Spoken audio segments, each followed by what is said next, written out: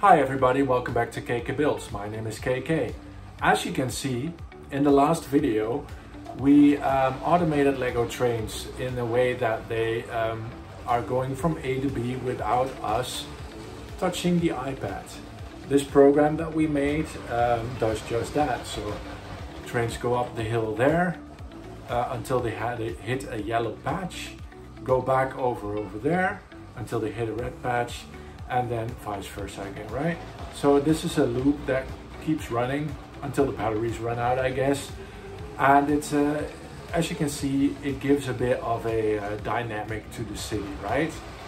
I like to watch a lot of model railway YouTube people, and they always have trains running in the background, and that's something I have now as well. So thank you for that inspiration. I think it adds something to all this, right? I hope that you can hear me okay, because it makes quite a lot of noise, right? But I think it's fine. Now this was the second video in this series, and in this one, the third one, we are gonna check out like a cool city scene that you can make using this technology, right? So unfortunately, this means that we have to tear down this scene that we already made, the mock-up of the industrial zone, and make a new mock-up for a station area. So let's get working on that right now. Now the scene that you see before you right over here is something that we made up, trying to find a way to incorporate harbors into our city without it taking up too much space, I guess. Obviously the boats and the cranes and docks all take a lot of space. We don't have that much space. I mean, we have a lot of space, but not that much in the way that you can have the boats all like in this direction, and we just put them over in the length, right? So we have a little bit of water on the edge of the table here, put the boats on there, dock right behind it, save space. I made some pictures of this scene, obviously, so that I don't forget, and I quite like what we did here, so we can use that sometime in the future. As for now, we need this space in order for the next demonstration, if you will. So what I would like to do is have a passenger station right where that yellow crane is, approximately. Have the train come in, stop at the station, wait for the other train to come in, stop at the station as well, and then the other one can take off again. So let's try that. But first of all, we need to make space. So obviously in this Lego room, we keep shuffling things around because we don't quite know what we're doing, I guess. And also because we continuously have new ideas. So that's what you're seeing right here, this process. Yeah, little time lapse coming in right now.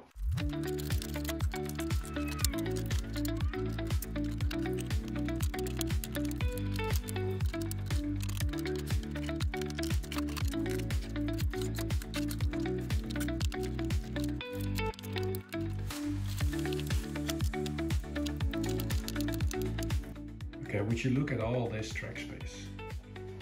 Here's the station.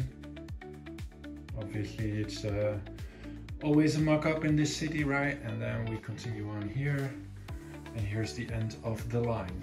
So what we need to do, here's where the trains need to stop, right?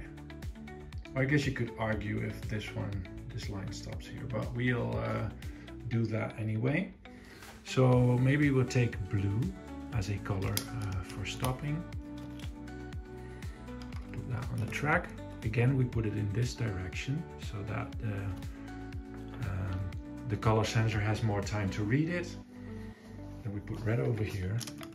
I don't want to put it all the way on the end of the line because the train passes over it. It takes the signal to stop, and then it stops over here, for instance. Not that it shoots off the line, right? And then we have yellow as before, and we put those over here where the trains are.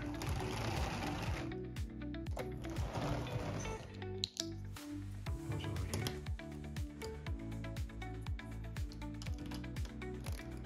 And now we have to come up with a program that supports these colors. It makes the trains go from A to B and stop at the station and continue on their way again. So let's try that out, right?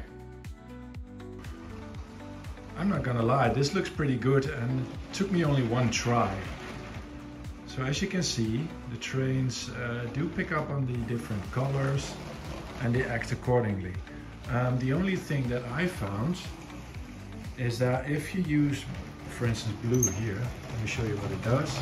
It stops there, so this is fine, but on the way back, as soon as this one gets here, so that one goes over there, and then it comes back, right? The green train, look what it does. So it scans it. Oh, it didn't scan it now. Oh no, stop, before it goes all wrong. What I tried to say was that if it crosses this blue square when it comes from this direction, from under the pedestrian bridge, it reads it, it brakes, and then it goes all the way over here and it stops right about here.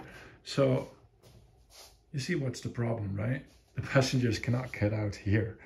So that's something you can put into consideration. So we may have to not only use the blue square for when they go this side, but use a different color and put it over here, for instance, if it comes back, and then it brakes all the way over here, and then the cars line up with the platform, right? So that's a thing that we could do.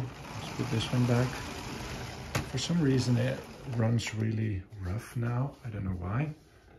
I think maybe something changed, or maybe the wheels are, I don't know. Let me try again. So turn that on, brakes, brakes over there, brakes over there again, comes back, and again it misses the blue. So blue might not be an optimal color here, but you get the idea, right? So it's strange how it works on the first try and then it comes back. Maybe this is too dark over here. That could be a thing. Like in the shadow of the bridge. Let's pull this one back. Oh, we crashed into the station. I'm sorry, passengers. That was not I didn't want to do that. So there we go. Let's try it one more time. There it goes. Stops right over there, so that's fine. Go that way, stops over there again. That one stops over there as well. Go back. See, now it stops at blue, but blue is not there, so well, it is there, but as I told you before, braking is kind of annoying. And then here are the yellow patches. So let me close that for a second. So put them in the original position again. Obviously you need to start from the beginning here, right? So if we take a look at what we did, motor A runs at 50 until it hits blue, stops again, motor 2 starts until it hits blue, stops again, then it continues on to the red square, and this is just a long line of what we just did, right? Pretty straightforward. I guess there are smarter ways to do this, but this works pretty well for me for now. So what I would like to do is build a variation on this. So what if the train only stops when it comes from this side, right? So it stops here, then goes off to that side again, and then it comes back, but it crosses on this side, right? So it goes over there, it stops over there, maybe have a switch here, and then go over here, and then switch there again, and then off to that side. That would be cool, right? Let's try that out. We made some adjustments, and this works fine now. So that's really cool. And I will show you what it does. So if we hit play here, sorry, over here, let's see this run for a second, shall we? Train stops at the station, another train comes in, doesn't stop at the station.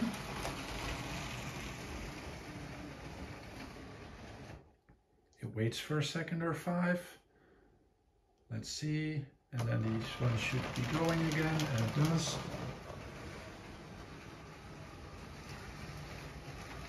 And we wait for the other one to come.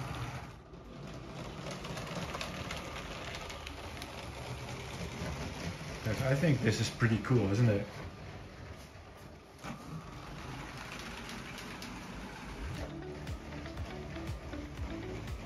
I can watch this all day. How about you? Again, till the batteries run out, I guess. Here we go. We've got a functioning little train thingy going on. And I'm very happy about this because this is actually what we wanted to do, right? This is the whole goal of this train automation thing. We don't have to touch anything. I can just play a little content creator over here with my camera and such, and the trains do their things. Now, this is not going to be the end result of this. As mentioned earlier, I got a lot of replies asking people on making more sophisticated code, I guess, in the app. We'll save that for some other time.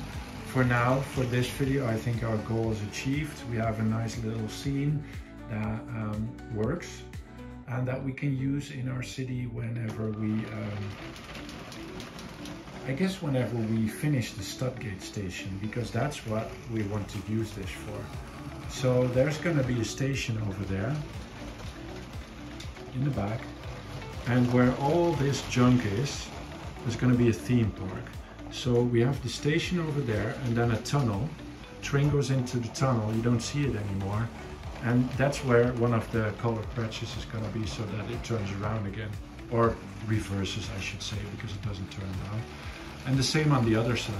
Train leaves into a tunnel, we don't see it anymore, it waits for a certain number of time, and then it comes out again. And it does that over and over and over again. And with Studgate being somewhere close to where the ship is, that's going to make for a very cool scene, I think. And as long as this is running and we don't have to do much about it, I'm very happy. So key takeaways, right? The colors can be a little bit tricky. We in the code, oh sorry, I almost fell. So in the code we use these hourglass things. You can use those to make it wait for a certain amount of time, and in my case it's 5 seconds, right? So that is because the train sometimes, when it has to reverse over here, like on the red patch, it crosses over the same red patch again. So you want to make sure that before it reads the color again, it waits. So it starts off running. We put the timer on 5, so it's well over the red patch, and then it starts looking for red again, right? So that's one of the points that you need to worry about. Then, not everything has to be smart or app controlled, I guess. Using switches like these and thinking about your train layout in advance, you can actually do very cool stuff, because we are not touching the switch, but the train goes the other track anyway, so that it makes room for the other train that comes in.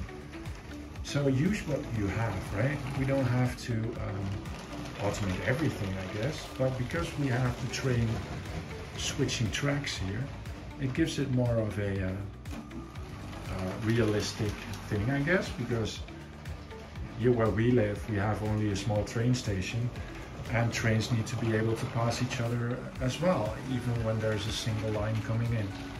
So that's what we're doing here. Very cool. So another point I would say is obviously the colors themselves that you use, right?